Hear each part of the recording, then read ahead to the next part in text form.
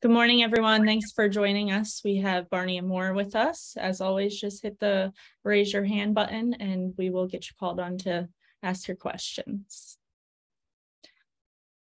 Luciano, you can go ahead and get started.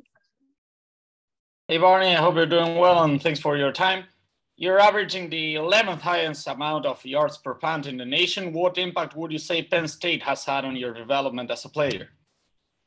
Yeah, I think everything from just mental, physical, emotional, all those barriers. It's been great. As soon as I've gotten here, strength staff's done a great job. New coach, Lord was great when I was here. Coach Collins has come in and done an amazing job kind of putting the scheme together and making sure that I feel comfortable when I go out there. So that's been great for us. I think it's all the little things that a lot of people don't think about, having trust in all your team, having trust in the people that are in front of me, and going from there. That makes my job a lot easier. That allows me to perform and allows everyone else to perform as well. Awesome. Thank you. Hey, Barney. So obviously I barely know you, but from the time that we've had to get to know you a little bit over the season, you seem to have a very fun-loving and also a laid-back personality. Like, it doesn't seem like much would faze you. Would you say that that's kind of an accurate description of you? And if so, where do those traits come from? Yeah, I'm a very control the controllable and go with the flow, but I'm also a very kind of like what's meant to be is up to me type of person.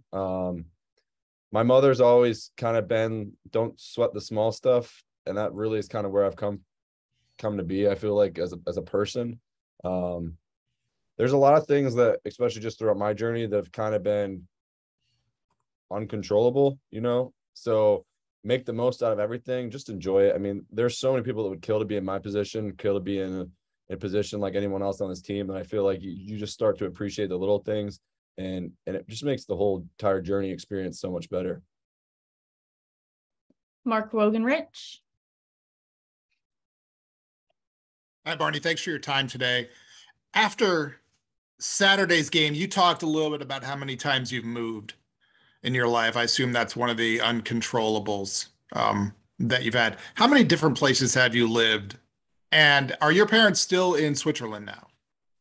Yeah, so I was born in Amsterdam. From Amsterdam, we moved to upstate New York, Rochester. From Rochester, we moved to Pennsylvania, Bucks County. And then as soon as I went to Colgate, right before I left, I knew my dad was probably going to be moving overseas to Switzerland. So my family moved to Switzerland. And then it's kind of as soon as I hopped in the transfer portal and started talking to Penn State and then committed here, my dad was like, yeah, I got to get back to the U.S. That was kind of like he went and spoke to his bosses, and it just worked out through his network that someone he knew had a job here for him. So they're in Chicago right now. Bunch of different houses in between in different areas, but it's been, it's one of those controllable things. For some people, I'm 23. I've lived in 3 different countries. I've got citizenship in different areas. And to be quite honest, I feel like that's kind of shaped me into who I am. It's an experience that not many people my age have.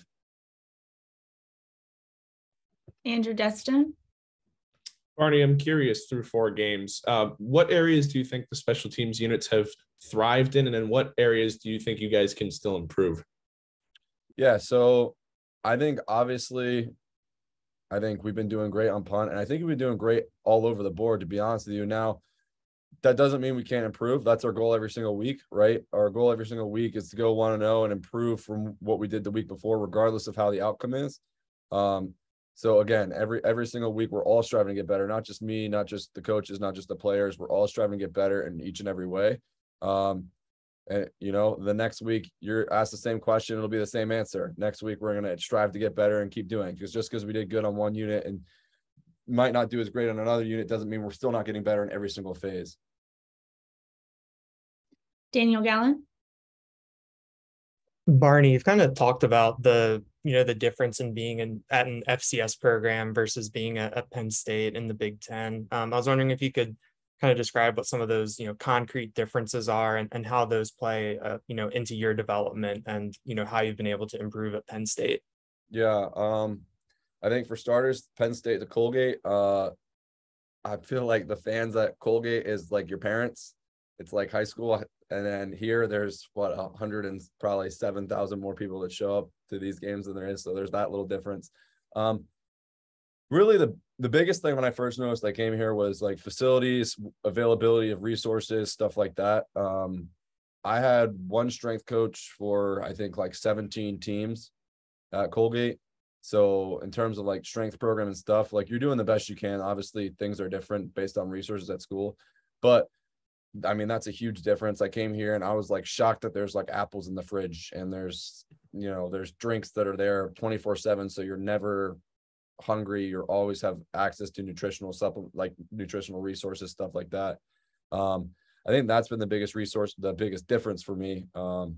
It's really like facilities, stuff like that, that I think makes Penn State great, makes Penn State like different from other places. And then the coaching staff is different. Obviously, we have analysts here, we have coaches here, we have so many different resources that you just don't have at the FCS level, to be honest with you. Most of it's like a budget thing, and most of it's just a compliance thing as well, because it's different rules based on different areas. Nolan Wick. Hey, Barney. So you mentioned the uncontrollables and living in so many different places. How have those experiences helped prepare you for where you are right now? Yeah, I think kind of what I mentioned earlier is going with the flow is kind of where I've developed all of that from.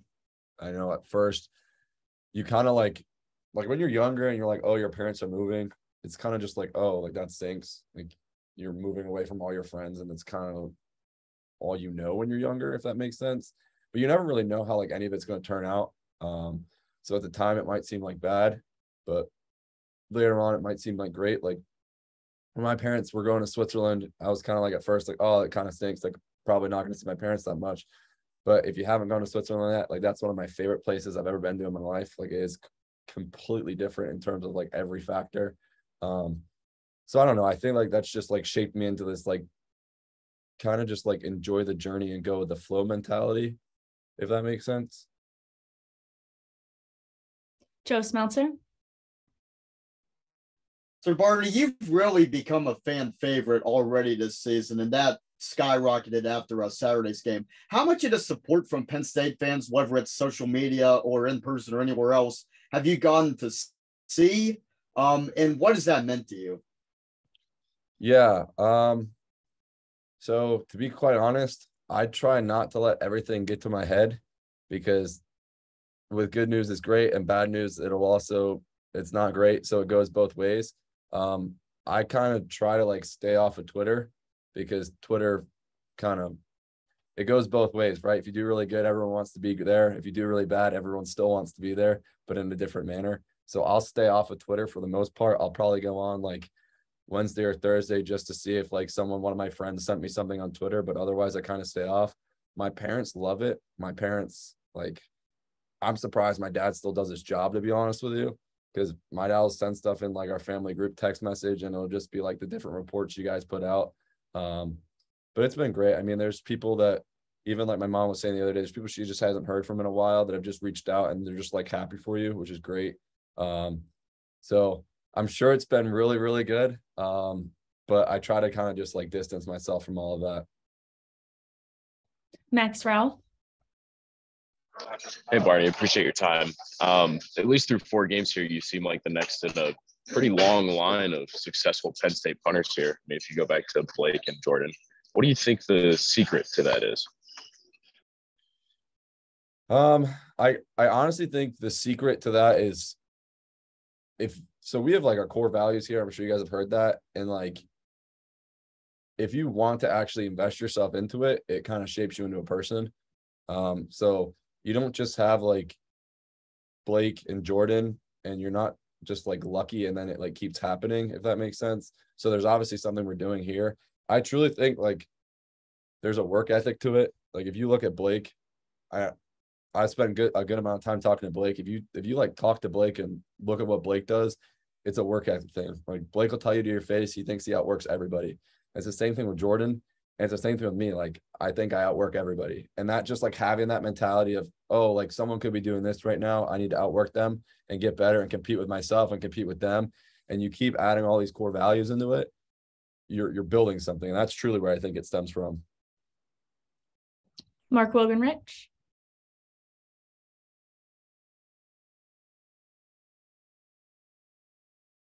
You there, Mark? All right, let's go Daniel Gallen. Barney, this is, I think, a little bit more nuts and bolts with the special teams unit, but for Sanders' long field goal, you weren't the holder out there. Is that just a righty lefty thing or different units? Can you shed some light on that? Yeah.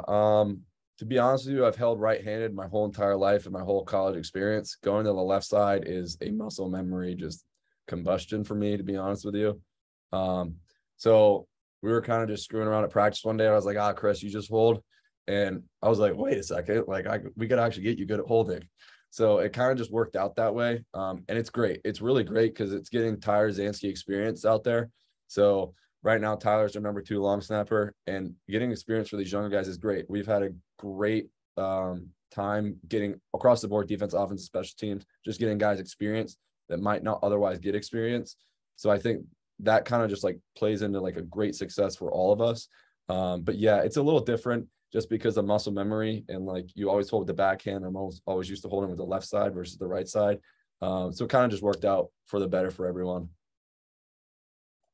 Okay, we have time for 2 more. Mark, now that you're unfrozen, why don't you go first? Thanks. Appreciate it. I don't know what happened there. Barney, you mentioned being born in the Netherlands. I assume then that makes you a Dutch citizen. What are the benefits that come with that to how and why punting? Where'd that come from? Yeah. So the citizenship. So I have a UK citizenship, UK citizenship, Dutch by birth, and a US naturalized. So a little bit all over the board. Punting, to be honest with you, it was I was playing soccer like 8th grade in 8th grade, and I was looking at football practice and they'd no one to kick a ball. I was like, I did this like pee-wee. I'm like, I'll probably do it again. And then I guess I went to high school and I was like, I'm not bad. And then I finally decided like, I should probably do this. Like, I probably have a better chance of going to college for it. I actually tried to quit in like junior year. I tried to quit, and I just like, I don't know why. I think my mom does that like reverse psychology where she's just like, yeah, you're probably not for this. And it just makes me mad. And then that's like how you don't quit. She just has that way with us.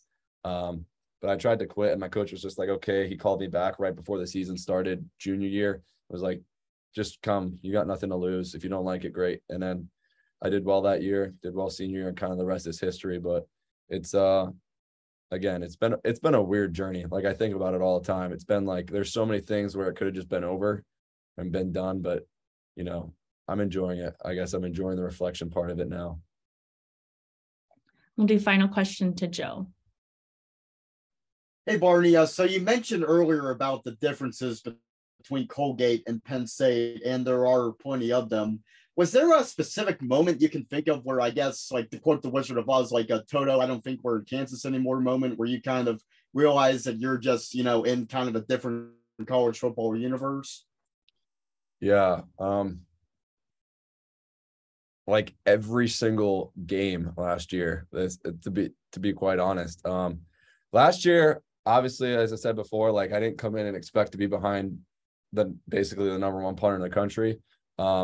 But I think that was really huge for like my development, because I got to basically enjoy every single experience last year without like having any stress, which sounds like very silly, but it's also like huge for a person's like mental.